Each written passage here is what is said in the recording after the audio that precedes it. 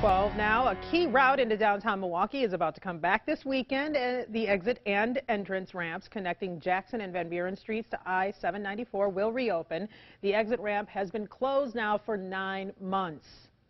I think it'll be exciting for people to see the ramps back open and be able to use them again. It's a key access point into the downtown, so I think that'll be a big benefit. There will still be some lane restrictions out there in that area for a while. Construction should wrap up later this year. A new round of road construction begins Monday morning in Washington County. Lanes will close at the southbound I-41 Highway 45 split so a bridge can be demolished then reconstructed. Drivers should allow themselves a lot of extra time.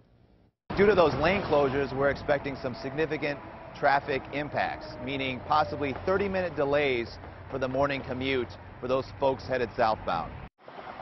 The big delays are only expected at peak travel times. Roads are also being resurfaced in that area. The project is expected to last about a month.